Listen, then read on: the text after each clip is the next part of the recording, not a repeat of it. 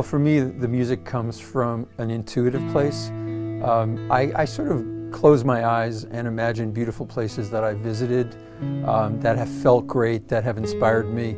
And I try to feel the essence of what that is, and as I'm creating this music and allowing it to flow through me, I try to feel that, so that when folks sort of hear the finished music on a recording or if I'm performing, they feel what those places looked like and felt like to me.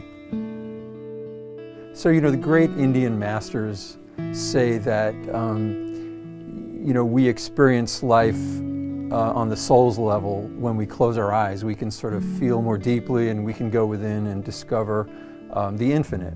So when I play, I try to get into a quiet place as if I'm meditating and get in touch with my own inner spirit, so that the music itself conveys that inspiration that I feel within.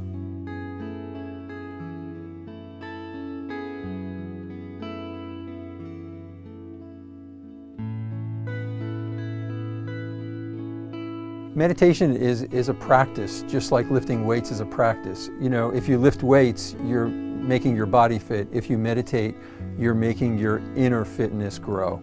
You're making yourself more aware. If you're creative like I am, it makes you more able to get in touch with what's inside you, so you can listen to this music inside as I do, and then try to convey it outside.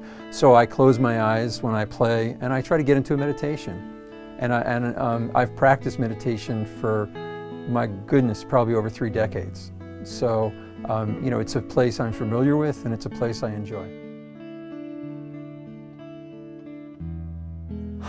Where do these ideas come from? You know, that's a great question. I can't tell you exactly where they come from, but one of the reasons I practice meditation is to answer that question. Because I'm aware that I have the ability to hear music, I have the ability to hear ideas, I have the ability to direct my life by going within and feeling it. Now I'm trying to figure out, where does that come from? Some people say it comes from God, some people say it comes from the soul.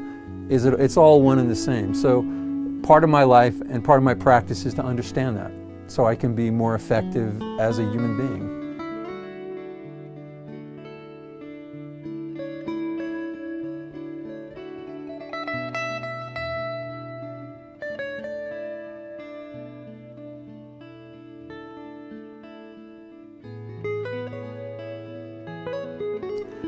I mean, the best advice I can give to anybody, whether you want to be a great musician or you want to be great at anything, is that it's not only the outer exercise and the outer fitness and the outer practice.